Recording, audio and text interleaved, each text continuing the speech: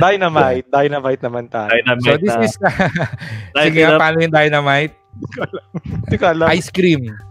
Ice cream na lang. Wala, ayaw rin. Okay, sige.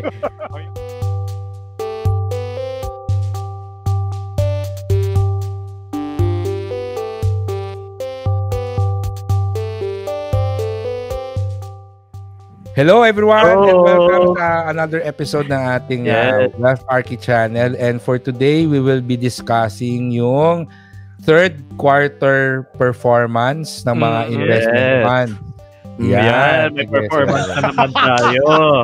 Kaka-performance lang, performance ulit. Dynamite, dynamite naman tayo. Dynamite so this is sige nga, paano yung dynamite? Hindi ko alam. Ice cream. Ice cream na lang. Wala, ayaw rin. Okay, sige. O yung bago ng Blackpink, yung Love Sick Girl. Wag na. Ang alam lang ni Renzi yung sa Savage Love eh. Ten.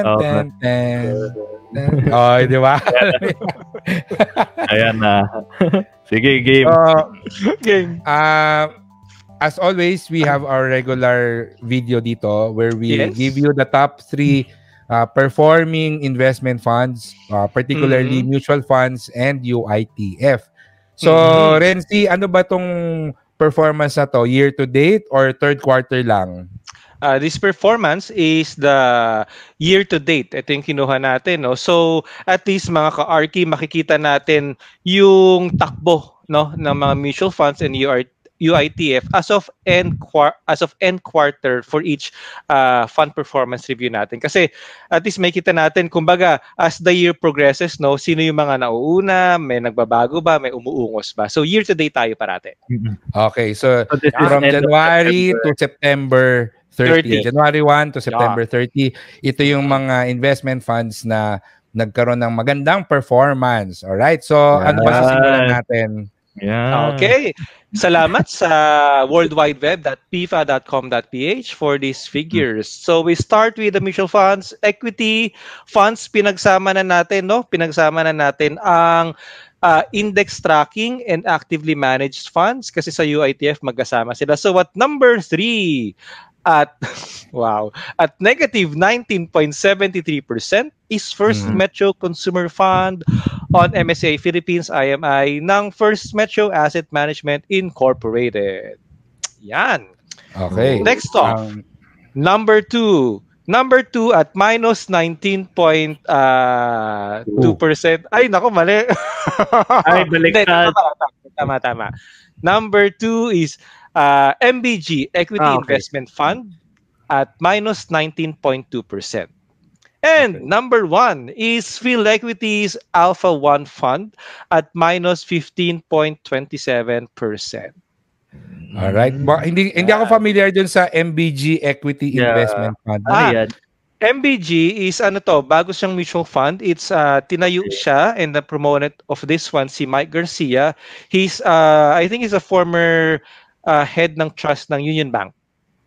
All right. So okay. So negative pa rin, no? So far, of course, it's nothing to be surprised about, but hopefully, ayan, as we go into 2021, the equity funds will start to recover sana. So we don't have a crystal ball, but of course it's nothing ang tawag dito, nothing wrong with being optimistic with our outlook. All right. And so, dagdag ko lang wag tayong ma-dishearten dahil negative ang mga equity fund kasi ganoon talagang stock market, 'di ba? Magulat kayo kapag yung equity fund positive. What are they smoking? Mas matatakot ako pag kapag may positive ngayon na equity fund. So mamay alien yun, so kumbaga pag daw ng equities market and expect equities and balanced funds to be negative. So kumbaga ang best performing is yung pinaka hindi negative. Yan, yung pinaka hindi palagoong. Next, for the balanced fund at number 3 at minus 9.09% is Sun Life Prosperity Achiever Fund 2028. Number 2 is Atram Philippine Balanced Fund at minus 7.6%. And number 1, from Atram ulit or ATR Asset Management, the Atram, may video tayo niyan, Dynamic Allocation Fund at minus 1.35%. Oh, ang galing ha? Negative what lang. That's not bad. I remember when we discussed yung year-to-date ng first half of the year, talagang maganda yung performance yung Atram Dynamic Allocation Fund. They were very dynamic. Yes. Ayan. Sige nga, wow nga. Marunong ka ba nung wow? Marunong ka mag-wow, di ba? Yung wow yung gano'n. Yun. Yeah. Wow yung tawag doon sa step na yun. Anyway, yung Dynamic Allocation Fund, meron kasi yung bond component and ang sinabi namin ni Renzi dun sa previous performance video natin ay malamang nag-take profit ito during the start of the year or before the pandemic and that's the reason why they are able to have this type of performance to date, no? So, tama Renzi, no? Yeah. Kumbaga, baka puro fixed income na lang ang laman nito. Kaya hindi siya masyadong ganun. Kasi yung mga balance fund mo, minus 16, minus 10, minus 18, di ba? Ito yung mga maraming stock market pa. So, nahila pa baba. So, since wala masyadong humila pa baba, yan ang best guess natin dyan. Alright. Sige. Next. Bond funds, mutual fund. Number 3 is Phil Equity Peso Bond Fund at 4.44%. We have Philam Bond Fund, which is under already with BPI at 5.6%, number 2. And number 1 is Sol Divo Bond Fund at 7.4%. Alright. Mix itong bond funds ng medium, short, and long? Or mix na to. Okay. Mix na to. They don't distinguish kasi pag mutual fund eh. Okay. So, kitang-kita yung yung talagang importance ng diversified ka na kung puro equities ka, malamang pula lahat ng portfolio mo. So, ang mga nag-i-invest sa bonds ay medyo kalmado ngayon kasi kahit nakikita nilang negative yung mga equity funds nila at saka yung mga stock market nila, mayroon namang green dun sa mga bond investments nila o yung mga bond funds nila. Right? Baka nag-borrow na sila. Yes. At para sa mga at para sa mga investor na nagfa-follow ng ating principle of matching, di ba? Yung mga tipong they are investing for 2 to 3 years, not they are just invested in the fixed income or bond fund, happy sila. Pero sa mga hindi nagfa-follow ng principle of matching na maski kailangan ng pera in 2 to 3 years time ay naka-stock market pa rin, ayan, sige. Manigas kayo. Good luck. All right, next. Good luck. Okay, for money market fund, number 3 is First Metro 700 Money Market Fund at 1.84%. Number 2 si Sun Life Prosperity Money Market Fund at 2.03%. And number 1 is ALFM Money Market Fund at 2.65%. All right. So, positive. Congratulations sa kay ALFM Money Market Fund.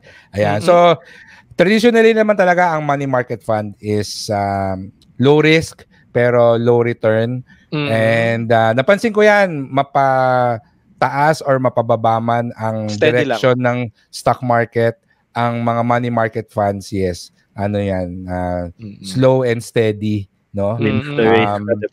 So maganda yan sa mga a portion of your emergency fund, yan ilagay niyo sa money market fund. Tama, kasi katulad nung ALFM Money Market Fund, ang year to date 2.65% na yung growth. So that's much higher than what a traditional savings account would give you, no? So, and even time deposits kasi I was talking to some institutional clients, nako, maski mag 20-40 million ka, di ka bibigyan ng swerteng mabigyan ka ng swerte ka na makabigay ka ng 1.5%. Yes. Sa That's 40 million. true. All right. Okay, so that's our mutual fund.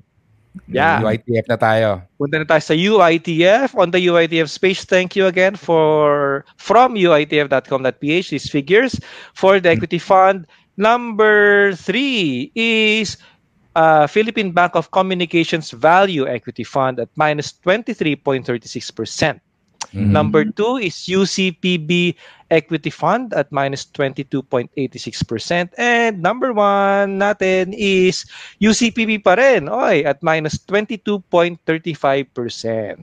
So, UCPB Philippine Index Equity Fund ang number 1 natin. Alright. So, napansin ko mas malaki yung gain ng mga mutual funds kaysa sa UITF. Mukhang magaling sila. Bakit magaling? Fund manager, think, no? Fund manager na to. Fund manager. So, a lot of people kasi are becoming discouraged sa mag-invest sa mutual funds kasi nakikita nila may mga admin fee, may mga front load, back load, performance fee, etc. But we have to remember yung mga mutual funds, walang ibang source of income yan kundi dun sa mga fees na yan, which means yung fund manager niyan talagang nakafocus sa pagpapalago ng investment. Unlike yung mga UITF, a lot of UITFs are connected sa bank, and of course banks have other sources of income. So sabihin na natin na they don't really give as much priority in growing the UITF space, no? Kasi para sa kanila, as long as probably mabit nila yung yung benchmark nila, yun lang yung minimum goal nila eh. So not really to be a top performer in the market, but at the very least beat the index. So yun yung kanilang yun yung kanilang goal. So yun. So that's ang equity fund natin. Punta naman tayo sa balanced fund. Number 3 is still UCPB, United Coconut Planters Bank, balanced fund at minus 9.93%. Number 2 is Philippine Bank of Communications Best Balanced Fund at minus 9.02%. Only second best lang sila ngayon. Hindi sila ang best. Second best lang sila ngayon. Okay. Palitan ng pangalan. Almost best balanced fund. Almost. Number 1 is CTBC Bank Atram Philippine Balanced Feeder Fund at minus 7.85%. Kala ko sasabihin mo, sir, second best balance fund. Pwede rin. Second best balance fund. Pwede rin yun. Mas maganda yun. Mas gusto ko yung pangalan na yun. So, sa mga taga PBCom ba yan? Philippine Bank of Communications. So mga taga PBCom, hello sa inyo. Ayan. Ito, next. Lang, guys. Pumunta naman tayo sa bond fund. So, we distinguish sa UITF space, no? We distinguish between long-term, medium-term, wala silang intermediate na figures. So, long-term bond fund, ito yung mga bond fund na karamihan ng kanilang mga ini-investan sa mga long-term bonds, mga 10 plus years, okay? So, number 2 is Bank of Commerce's Diversity Peso Bond Fund, okay, at 4.44%. And number 1 is UCPB's Peso Bond Fund at 5.53%. Alright. Same lang with the mutual fund. No? Sa medium-term bond fund naman, it's Philippine Business Bank's Diamond Bond Fund. Diamond Fund. Okay. Not connected to the Diamond Star at 3.01%. Sino yung Diamond Star? Ewan ko, narinig ko lang yun. Hindi ko kilala yan. Diamond Star. And, okay, lastly, muna na sa money market fund. Number 3 is UCPB's Cash Management Fund at 1.44%. Number 2 is Bank of Commerce's Diversity Money Market Fund at 1.5%. And number 1 is CTBC's Money Market Fund at 1.97%. Alright. So, ang convenient. Actually, pati sa money market fund, parang mas mababa yung sa UITF than the mutual fund, no? But of course, ang advantage ng mga UITF sa bangko is mas accessible siya most of the time. Yes. Katulad yung tatay ko na sa Bank of Commerce yung pera niya. So, ayun mo yun. So, at least hindi na niya kailangan pumunta sa ibang bangko. Sa sarili niyang bank, pwede siya mag-invest. Which is in fact nandun din talaga yung pera niya sa diversity money market fund. So natuwa naman ako na at least second place siya dito. Kasi yung part of his retirement fund, yung ginagamit niya pang araw-araw. Well, of course yung budget niya for the budget nilang ng nanay ko for the next 6 months, of course sa ATM lang yon para madaling librohin. Pero beyond that, for yung budget nila for the next 6 months up to a year, nasa diversity money market fund para a little bit higher than a normal savings account without exposing it to a lot of risk kasi syempre money market fund siya, hindi siya volatile unlike yung mga balance and yung mga bond fund and yung mga equity fund. Saka again, no, dagdag ko lang din doon, don't focus so much on the performance only. Yes. Okay? Parang sinabi ni Fitz kanina, tingnan nyo rin kung saan convenient sa inyo. Convenient ba na puntahan or mag-open, mag-subscribe or mag-redeem online platform? Take it into consideration. Kasi baka mamaya, halimbawa lang, for example, ang diferensya ni Bank of Commerce sa ni CTBC is ilan ba to? 0.47%, di ba?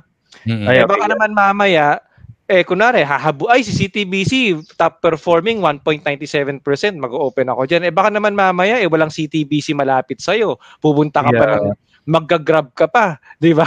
Mag-deliver ka pa sa trabaho mo, etc. para lang makapag-open. Baka naman yung diferensya nun, lugi ka pa, kakain ka pa, di ba? O baka lugi ka pa. Kesa, halimbawa, may Bank of Commerce naman pala na malapit sa'yo, sa kabilang kanto lang, di ba? Lalakarin mo lang. Walkable lang. So, baka it's not worth your while. So, don't just look only in performance. Tingnan nyo rin kung saan ang convenient. Of course, marami ng online platforms ngayon, madali na rin mag-transact online. So, siguro, tingnan din natin, call the officers, yung mga nag-handle ng funds na to. Tingnan ninyo, kung paano kayo madali makaka-transact with them and think if it's worth your while and worth your effort. All right. All right. So, I guess that's it for our fund performance. Yes. Meron pa ba tayo nakalimutan? Ayan, so, performance. Ayan. So, one last na performance na hinihintay natin, yung performance ni Renzi sa kanyang YouTube, sa kanyang TikTok account pag umabot tayo ng 50,000 subscribers. So, please encourage your friends to also subscribe sa ating YouTube channel and mag-subscribe na rin kayo ngayon. And of course, itong video na to, please give it a thumbs up and share it to your friends. Ayun. And the bells are jingling right now, kaya hit that notification bell so that you won't miss a thing. And of course, see you guys in the next video and stay safe. All right. Bye-bye. Bye-bye.